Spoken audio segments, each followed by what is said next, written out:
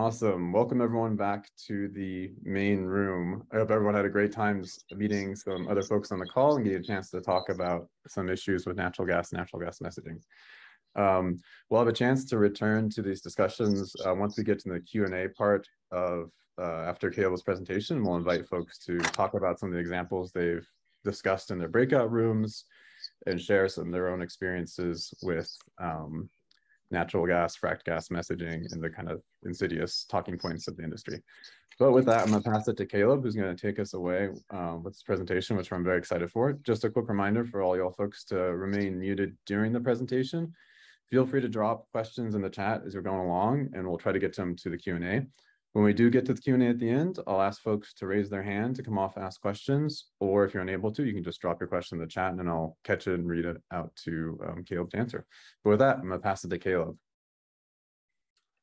All right, thanks so much, Kevin. And thanks all for being here.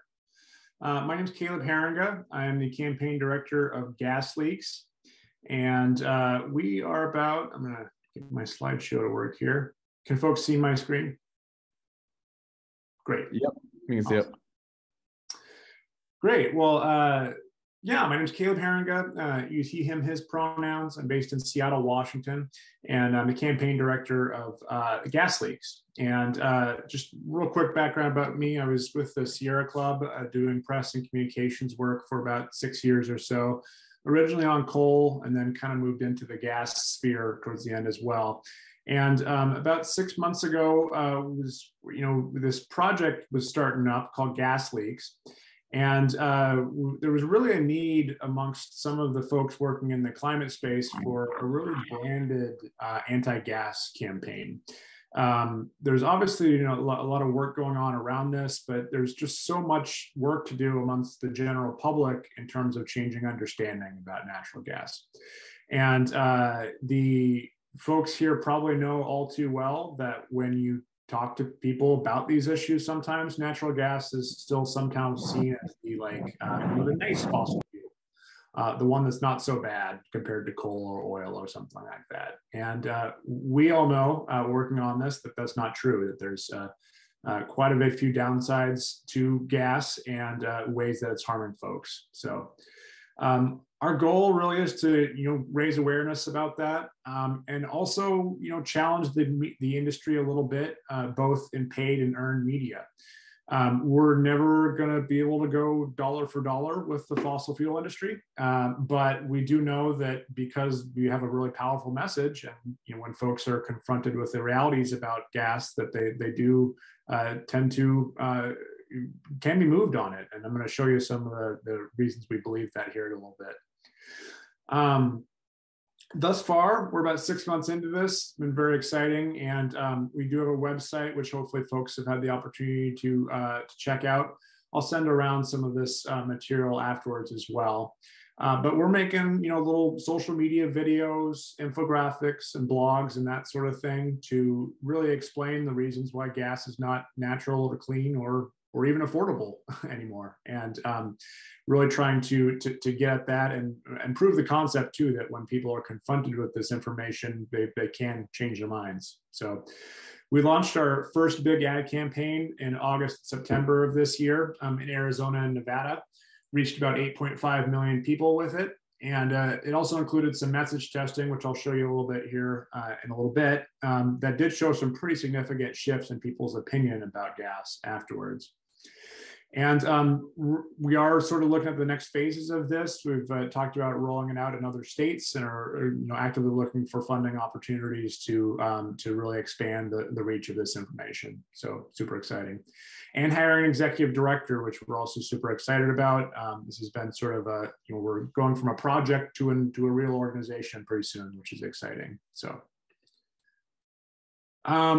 What do we know from polling about gas? And so, some of this may be, old information to folks who've been in the work for a little bit, but it's worth restating and just grounding ourselves a little bit. When you take the general public and you ask, about natural gas, almost half of them will say that it's clean energy, which really speaks to the immense amount of decades of advertising and that kind of thing that the industry has been doing.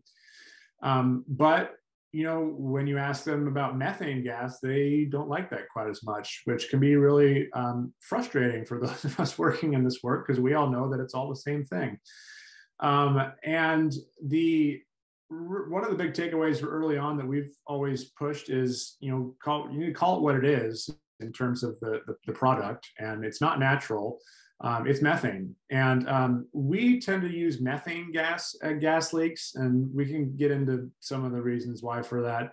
There's been some polling that suggested that frack gas actually activates some of the Republican and right-leaning folks on, makes them like it more, that kind of thing. We do also believe that there's a lot of news coverage these days about methane, methane in the atmosphere, that kind of thing. And the more you can remind folks that there's a very real connection between the stuff in their house and the stuff that's heating up the planet, there's some value there. But I've also heard some very convincing arguments for saying frack gas, and particularly for folks who are living in areas where there's a lot of fracking going on. That makes a lot of sense. The one messaging tidbit, though, that I do try to tell folks is you do need to meet people where they are. Most people know it as natural gas. We can't necessarily change that. We have some kind of, wordplay things. We try to play around with that and say there's nothing natural about natural gas. You'll see us use square quotes around natural quite a bit. It helps people identify what it is we're talking about, but it also makes them feel like they're in on some secret about it not being natural. And it's a good opening to kind of talk about some of the problems with gas. So, and in terms of demographics, Climate Nexus has done a good amount of polling over the years on some of this. I'm sure some of you folks have seen some of that in the past as well. Left-leaning women are a big demographic that we know can move and change their minds on a lot of these issues. Younger folks also tend to, be more with us typically, but also can be moved on it as well and be activated to action as well, particularly around the climate message. We've also seen some polling that suggests that Black and Latino respondents and audiences are receptive to the idea that methane is a climate threat, which is worth keeping in mind. And the flip side to that is, men and white men and Republicans, it's a lot, you're swimming upstream a little bit to really change hearts and minds. Doesn't necessarily mean you wouldn't do that in certain circumstances, but it's an uphill battle sometimes. So I'll show you our ad here. This is kind of a 2-minute or so clip that we played in Arizona, Nevada. And hopefully I can make this full screen. Gaslighting. That dishonest, manipulative thing where one person tries to confuse another person by making them doubt and question reality? Turns out it's not just for toxic relationships anymore, because we have been officially gaslit by natural gas. The thing you heat your home and cook with? Natural gas is anything but natural. It's actually methane, a poisonous, toxic fossil fuel that puts our communities, climate, and children at risk. But the fat cats who profit off methane gas have denied that reality for years, telling us it's safe, affordable, and oh so clean. Heck, they even use logos like this to try and sell it. Look at those leaves. So green, so earthy, like it's a spa treatment or something. The thing is, it's all just a marketing trick used to disguise the fact that methane gas is explosive, unhealthy, and destroying the earth. And on top of all of that, it's burning a hole in our wallets. Methane gas has tripled in cost in just the last year, making everything more expensive, from heating our homes to cooking. So if you can't afford to heat and eat, you might want to cut back on cooking, because stoves leak methane gas even when they're turned off. And some of the chemicals in that nasty gassy have been linked to cancer, cardiovascular disease, and childhood asthma. Just another reality those gaseous execs failed to fill us in on. But hey, look on the bright side. At least your wheezing kids and mounting medical bills will be a nice distraction from the fact that methane gas is a big cause of global warming, which makes it worse for the climate than coal. That dark sooty fuel, also known as Santa's worst present? Yep, methane gas is worse than that. And it's the leading cause of this stuff. So despite all the gaslighting, the fact is methane gas isn't good for your wallet, your health, or the earth. It's not natural, and it isn't going to give you a facial. We have been lied to, pure and simple. And it's about time we did something about it. To learn more, go to gasleaks.org. All right. That presentation right here. Oh.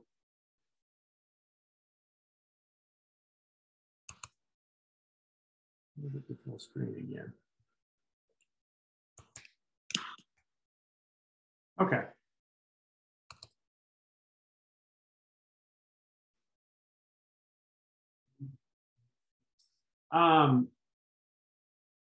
Sorry about that. So afterwards, in addition to having these ads, and before we started them, we did some message testing. We essentially took folks from these counties that we were going to be advertising in, left-leaning women in those areas, and had polled them on how do you feel about gas? Is it clean? Yada yada yada. And the results of this were pretty remarkable. We showed them 30-second cuts of the ads, and these are the versions that were served to them as ads in the wild, and broken down by health and then cost and safety and climate. And when the results of this came back, the Climate Nexus folks who did it had to double check to make sure they didn't make a mistake, because it was really remarkable that people's opinions shift pretty remarkably. The percent of folks who say is gas clean dropped by 30+%. When we asked folks, do gas stoves have a negative impact on health? We saw similar, almost 30% shifts in opinion on that. Not huge differences in the various different messages, which was something we were hoping to find, but didn't really come out. But the takeaway was that all the messages did well, which was amazing on its own account. We asked about, do you support local governments phasing out the use of gas in new construction? Not quite as drastic as a change there. I think we ran into people's general, feelings about government and regulation and that kind of thing when you get into the policy a little bit, but still significant changes. This was super interesting. Southwest Gas was the gas utility that serves these areas, and we did not bring up Southwest Gas in any of the ads themselves. But even aside from that, people, the favorability about their local gas utility dropped pretty precipitously after this, which is pretty amazing to me. You didn't even have to bring up who the company was. The results were pretty remarkable once we actually had them out in the wild. Reached 8.5 million people, viewed over 23 million times. This is a little bit getting into the data metrics and such, but you'll see the video completion rate at the bottom there of 38%. That was the one thing our ads folks were super excited about, was folks actually stopped and watched the ads more than your average ad, which is really I think speaks, the quality of the creative we're really proud of, but also speaks to the power of the message. This is a message that people have not been confronted with before, and enough people were interested to sit and choose to watch ads, which is pretty remarkable to me. I don't sit and watch ads. So really good news for us there. We did, there was not huge differences in the message testing about whether different specific messages worked more than others. As a comms related person, I'm always searching for that perfect message that will move the audience perfectly. We didn't really get much there, but the one key takeaway that was interesting was that we got a more engagement on the cost message. And that kind of surprised me a little bit. Was not, typically we're fighting against the perception that gas is cheap. It has been for decades, as many folks know, not thanks to fracking, but because of fracking. And that's changing though. Everything we've gone through in the last year has seen, prices triple. The wholesale price of gas tripled this year. That's not necessarily being felt right now, but it is starting to trickle into people's energy bills in a really significant way. So people were really interested in that idea that that gas isn't cheap and that it's not affordable. And we did have some takeaways about using shorter clips on YouTube and different kinds of formats where we can get to things. We could talk more about that later, but the other thing that we're doing at Gas Leaks is we really wanted to create content that could be used everywhere, that could be used all around the country, whether you are working in your city to try to pass all electric building ordinances, whether you're fighting fracking wells in your community, whether it's pipelines, all that stuff. We wanted to make evergreen content that different organizations, different individuals around the country could take and send around their networks. So I'll show you a few of these videos and just to give you a sense of kind of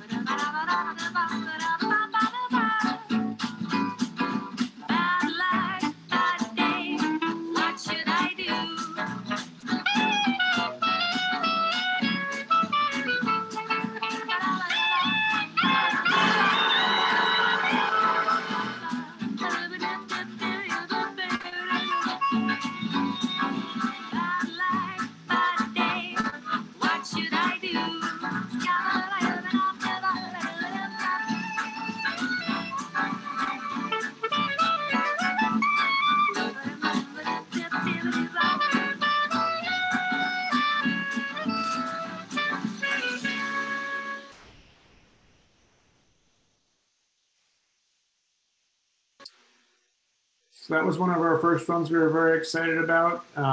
Folks, I'm sure, have seen some of the news coverage about gas in the home and gas stoves. That's something that we've consistently found in the social media we do that people respond to, people click quite a bit.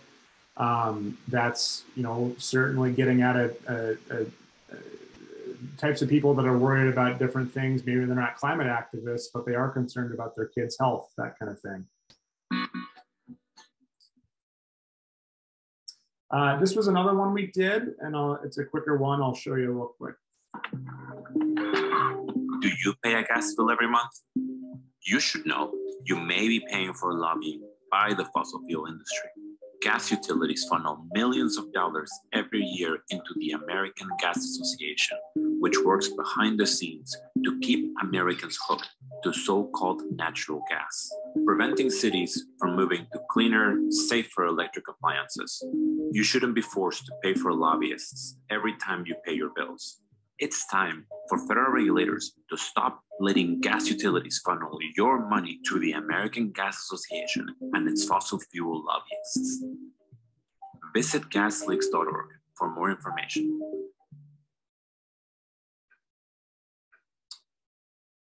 And that's another thing that we're really hoping to do with Gas Leaks is put a bit of pressure on the industry. Folks, general public, if you ask them about Peabody Coal or Exxon or any of the big fossil fuel corporations, they generally don't like them. But somehow your local gas utility is seen as different. And we really want to challenge that, right? A fossil fuel is a fossil fuel is a fossil fuel. And if we're ever going to get to the clean energy future we deserve, it all has to go away. So really focusing on industry and the industry's role, both in lobbying, is a big goal here. This was another one that came out just a month or so ago that we're really happy with. A normal day at school, math, recess, and fossil fuel company indoctrination. Gas companies are distributing materials to our schools and skewing the narrative to get kids on board with so-called natural gas. The gas industry is using dinosaurs, imaginary friends, and pizza to make kids feel warm and fuzzy about gas. What they don't mention is that gas is a huge threat to kids' lungs, safety, and their chances of having a stable climate in the future. Visit gasleaks.org to learn the truth about the gas industry's misinformation. And that's, hopefully folks have seen some of the news coverage of this as well. There's been some numerous examples around the country of, the gas utilities putting together little booklets and sending them around to schools where ostensibly under the name of safety, because gas explodes, they're also including stuff about, how it's nice and cuddly and clean and that kind of thing. So really wanting to get the message out about that. And, there is some parallels here between the way the natural gas industry has acted and the way the tobacco industry has acted in terms of, changing kids' minds very early on and making their products seem approachable.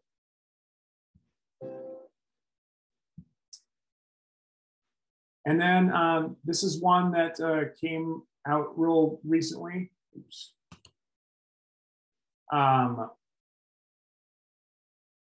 Folks, as I mentioned, the price of gas has kind of gone through the roof this year. Inflation is obviously at the top of everyone's mind, and we really want to and are starting now to do a bunch more on this topic, and also connecting it to all of the fights around the country that are going on at the local level to increase access to energy. Folks here probably know that it's pretty unconscionable the amount of people who lose access to their electricity because they can't pay for it right now.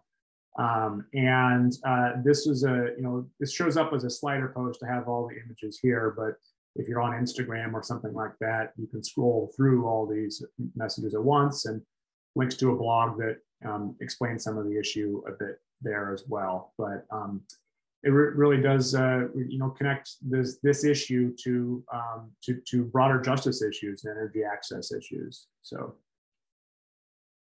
and these are boring to look at, but I also did want to include some links to some of the blogs that we've put together, especially the one at the top. I don't know, folks around the country have probably seen that gas utilities are really trying hard to look like they're part of the solution.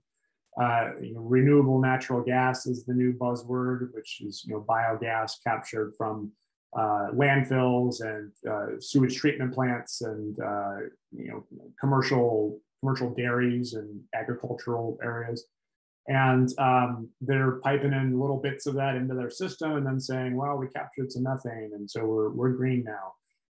But you can see pretty clearly when you look at the data that there's not any real way that could scale up to displace any of the frack gas, and just is really expensive and not a real solution. What we really need to be doing is moving towards clean electricity, and that and hydrogen too are both being used as sort of false solutions that will slow that transition. So we got some really good information there on the website. As well as pipeline replacement programs. I'm really happy with that. There was there's these programs around the country where folks, cities or states will put up basically a blank check to the gas utility to cover the cost of replacing pipelines and then pass that on to gas customers. But they've done monitoring around the gas systems after that happens and not found any improvement in the methane leaking from pipelines. So it goes to the fact that this is good money being thrown after bad at a fossil fuel system, and we really want to attack that. So that's kind of the end of the presentation here. The other things I wanted to mention in terms of products that will be coming soon that could be helpful for folks. This is super wonky, but folks may know what have heard of a line extension allowance. Gas utilities around the country, essentially, they charge their customers extra money and then use that money to hook up new buildings to the gas system. And it essentially operates as a backdoor subsidy for just continued expansion, even though we know we need to be moving away from this leaky, dangerous system. We're going to have an animated kind of real straightforward explainer of what that is and why people should be angered by it. And that's coming in the next few weeks, which we're super excited about. Also hoping to do some more stuff about hydrogen. Gas utilities are blending hydrogen into their systems and claiming it's greener, but there's a whole lot of problems with that as well. And also looking at some of the false advertising. Folks probably have seen garbage trucks in their communities that have these, written on the side, clean burning natural gas or renewable natural gas. And I think we think there's a pretty significant argument to be made that that's false advertising on some level. Very few of those trucks are actually operating on renewable natural gas. It's primarily frack gas usually. So trying to look forward to doing some work on that later this year. So keep an eye out. And happy to take questions. I'd also be curious to hear from folks, as they broke out of their small groups, what you're hearing, in terms of misinformation or misconceptions about gas. What's hardest to change people's minds about, and how do you go about trying to do that? Would love to have a discussion on those lines.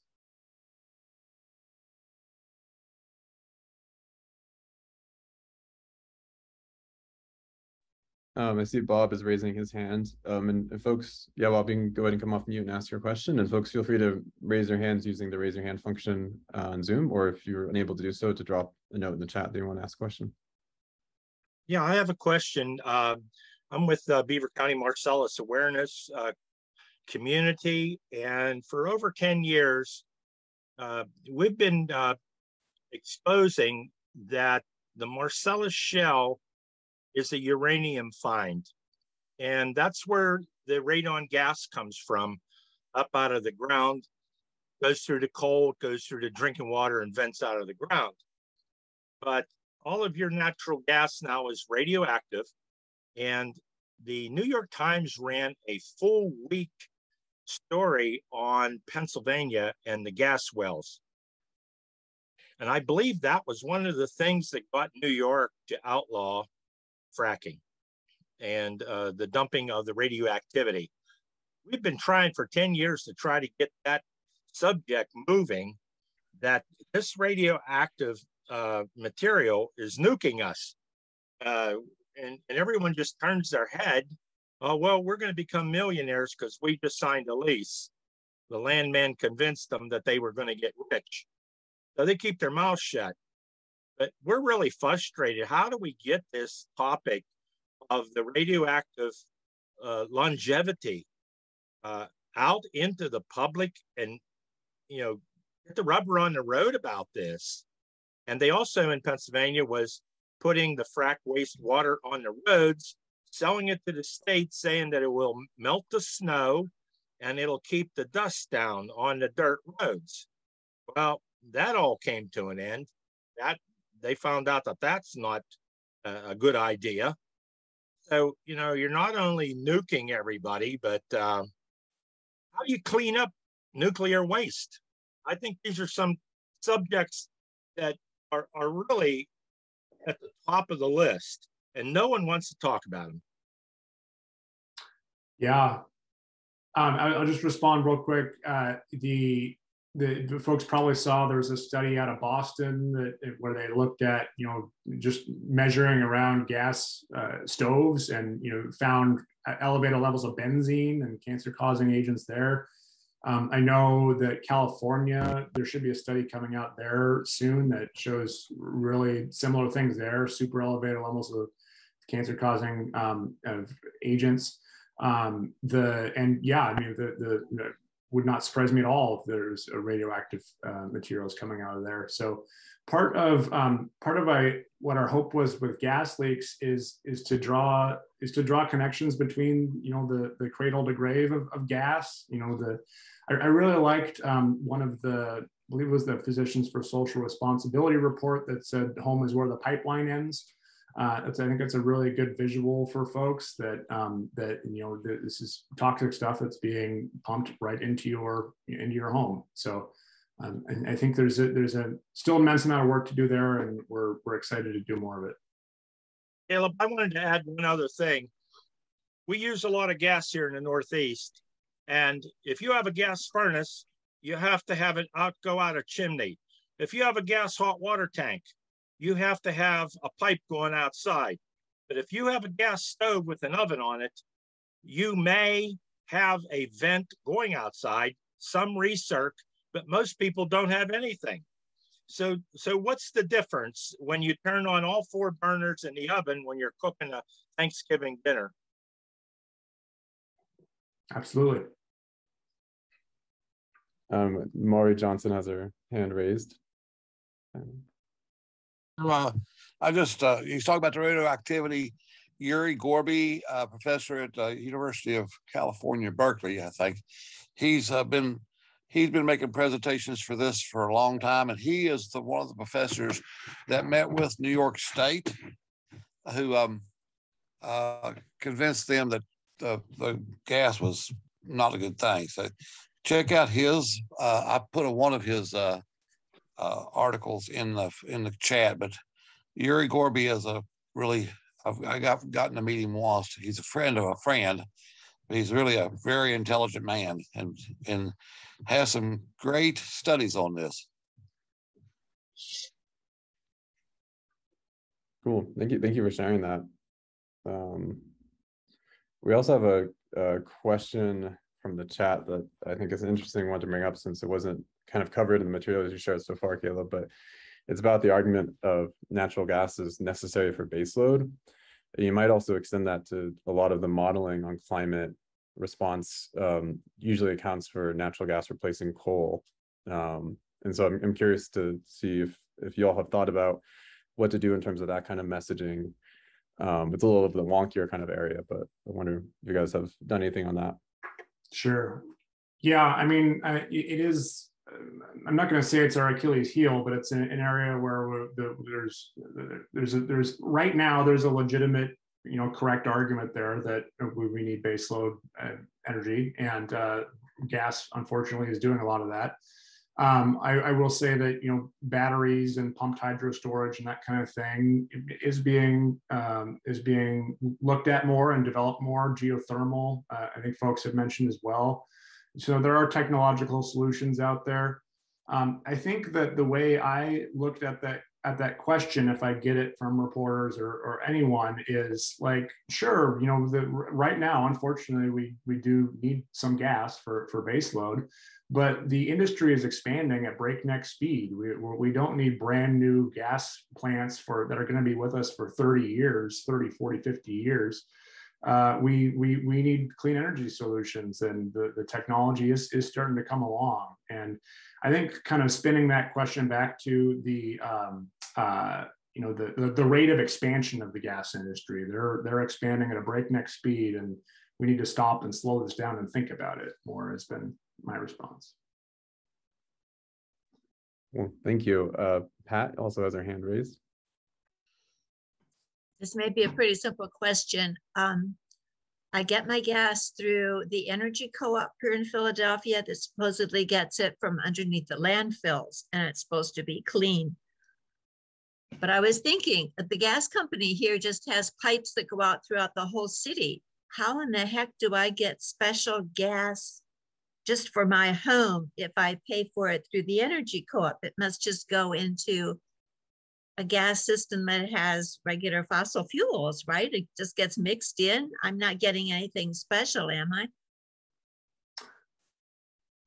Yeah, maybe Kevin has some thoughts, but my understanding is in almost every situation, they charge you a little bit extra, and that money goes to some credit that a utility in some other state oftentimes will add just a tiny bit of biogas into the system.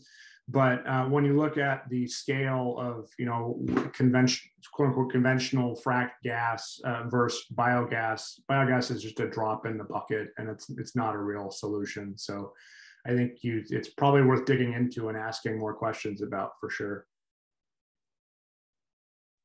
Yeah, I think all the biogas that could be produced theoretically would make up only a small percentage of energy use. And there's other problems with the quote unquote natural biogas and burning forest area and things like that. So So if I'm still getting regular gas, fossil fuel gas instead of the good stuff, do I then need to get some kind of a gas monitor in my apartment? I mean, yeah, the biogas is methane, and methane works chemically the same way in your home, regardless of where it came from. It's still an explosion threat, and it still has health concerns.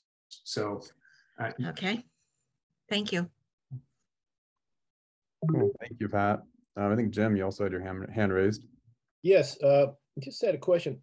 I believe the fossil fuel industry in America still receives significant subsidies that are paid for, by our taxes. And my understanding is it could be as much as $20 billion a year. And I just wonder if anyone has ever figured in the economics of those types of subsidies in what we pay for our natural gas or pay for our gasoline, not to mention all the externalities that are occurring with climate change that we all are going to be paying for one way or the other with increased in insurance costs. I just wondered if that's ever been taken into consideration when people think that they're getting such a deal with using fossil fuels. So that's my question. Yeah, I don't have the stats off the top of my head, but I've read reports in that as well. The oil and gas companies can write off exploration costs and all sorts of the costs of extraction. That is sure, it looks cheap when you get it on your bill, but you're paying for it somehow. And yeah, I will say we want to do more on the subsidy issue, because I do think it's a way to open up folks to that may not really believe in climate change or have any, or are skeptical about the health concerns, but the idea that you're paying extra for it in the back end doesn't seem fair to a lot of folks that may otherwise not be with you. So Dorothy has an interesting question in the chat. She was wondering if it's possible, if there's a possibility to use some of your content to encourage folks to change out their appliances with the funding that will be available through the Inflation Reduction Act. In other words, connect the kind of two up. Yeah, it's a really good idea, and it's something we are grappling with. The best way to do that, to make really consumer-facing content that lets folks know what the tax benefits are and subsidies are, because there are a whole bunch in the IRA. So yeah, that's a goal of ours for next year is more content along those lines. I think it does kind of vary sometimes from state to state too. Some states have extra benefits, and there are. I would point you to RMI, who does a lot of work on the implementation of that, and I think they've got some pretty good explainers there.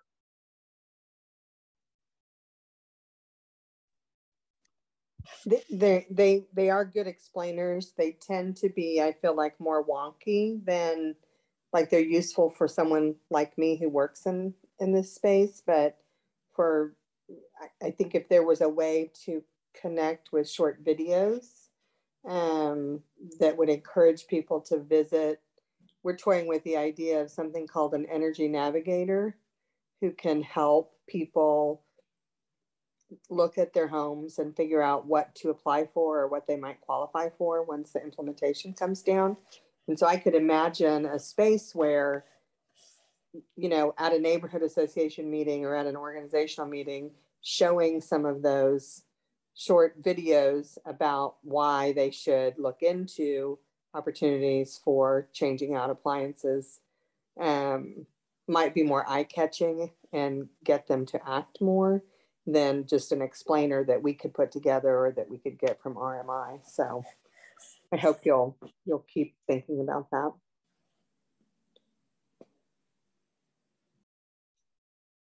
Also know Jan has a good comment in the chat about a good portion of gas being shipped overseas, which goes back to Caleb's answer to the previous question about baseload and need for natural gas. If you encounter those arguments about you need natural gas as a baseload, which I know is a term that's kind of going out of style now. People talk about flex power, but the rapid pace of the expansion of gas does not match any sort of need that may or may not exist in that respect. So that's a good point, Jan. And then George has his hand raised. You go ahead and ask your question, George. Yeah. Excuse me. Yeah, I tossed this in the chat, but it hadn't gotten picked up yet. What's the nature of the toxicity from a gas range? Is it coming from leaks or from the combustion products? Yeah, it's a really good question. And again, I wish I had the breakdown and stats on the tip of my tongue, but the industry will say when you challenge them on this that like any pollution is just from the combustion of food in your pan, and there is some real air quality impacts of that, but even that independently, they've found that gas stoves leak methane when they're off. The levels of leakage that happen even when they're off are pretty shocking. Methane, you add methane in particular into an enclosed space, even regardless of what you're cooking, it's a problem. So it's a both and situation, and the industry sometimes tries to make it look like it's just a food cooking issue, but it's not. I think nitrogen dioxide, right, is one of the main components that gets released. Yeah. It's bad. Linda, I see your hand up. Yeah, I put a link in the chat. ROCUS is an organization I work with, reducing outdoor contaminants in indoor spaces. But bottom line is, you've got to address indoor sources, not just outdoor. So we developed a guidance document on kitchen range hoods and reducing emissions from cooking. So there's a lot of good information in there. If you're installing a range hood, if you want to make your range hood more effective, if you want to reduce emissions from cooking. But we just recently developed a bibliography on induction. Obviously, cooking with induction and you can just get a 2-burner stovetop unit and avoid using your gas burners, because it doesn't deal with leaking methane, stuff leaking when the gas is off, but still gives you a chance to try it out and make some progress. So check out that resource and share it with others. Cool. Thank you, Linda. Caleb, one question I have for you, it would be if you were to give advice to someone who's currently campaigning against fracking well, gas infrastructure, pipeline, or even better regulations of that would lead to transitioning away from gas in homes. What is your kind of main messaging advice you would give to someone when they're crafting their own narratives and writing their emails and their petitions and things like that? Sure. Yeah, it's a tough one because some of this is a little dependent on whether you're talking to elected official or the member of the general public. I would say that, and this is easier said than done, but personal stories is the age-old narrative tip, is that personal stories and hearts move more than minds. You can throw stats at people as much as you'd like, but people are much more likely to respond to stories of people and the impacts that they're feeling from gas. So when at all possible, if you can find that in your community, those are always they go a lot further. Things would be a lot simpler if you could just give people stats and change their mind, but unfortunately people don't tend to work that way. Yeah, no, I know, that makes a lot of sense. I also want to highlight Barb has a question in the chat. Are you aware of the plan launched by Toby Rice, the CEO of EQT, to target millennials to become fans of fracked gas? It's calling them the Shillennial generation, and she's wondering if your ads are simply targeting kind of the millennial generation, or the generation after them. I guess would also be pertinent. Yeah, I thank you, Ruben. I did see some articles on that just recently, and I think that's something we'll look into producing some content about. And we've seen pretty similar things, you know, the gas industry, with some targeted campaigns and ads to communities of color as well. You know, really trying to get into the Democratic base. They even say that they're trying to do that and really make people soft on the issue of gas. So yeah, that's in general. I think a lot of our content we're trying to make real approachable to younger folks and millennials. But I also would say that I think the industry is it shows how scared they are that they're doing this. They know that young folks are trending away from their product, and the fact that they're sinking this much time and effort into trying to change that, I think, speaks to how weak they are. Yeah, definitely. And I think we've all seen some of the stories about influencers being paid to talk about how great it is to cook with natural gas stoves and things like that. So definite pushback. So we're about out of time. I think we have time for one more question if anyone has anything they'd like to ask. Otherwise, we'll move on to talking about how we can stay connected. Cool, great. I'm gonna do a quick screen share. Huge thanks to Caleb for that presentation. That was awesome and highly informative. I just wanted to give folks a reminder that you can keep the conversation going by joining the Halt the Harm Network. We've set up a special space to talk about the dangers of gas, and I'm gonna drop a link to signing up to it right now into the chat. So hopefully it has copy and pasted there. I encourage everyone to create a profile, and then you can stay in touch with any of the folks you met on the call today, especially during introductions. I'm going to post a little message onto that message forum, inviting folks to say hi and talk about their experiences with gas misconceptions. So you're welcome to tag to that thread. In addition, we're going to post the replay on the network and send it around. So look for that. You'll have a brief feedback survey that comes after the call. We always love to hear feedback, especially about the event and about the breakout room introductions. And finally, if y'all are interested in putting on a webinar, want to work with Halt the Harm to do one, we're always available too, so get in touch with us. But I want to say thank you again to Caleb. That was a great presentation, really informative, really helpful. This recording is going to be super useful. I'm excited to share it with folks afterwards. So thanks everyone again. Have a great rest of your evening. Thanks for taking time to join us. And thank you, Caleb. I'll see y'all later.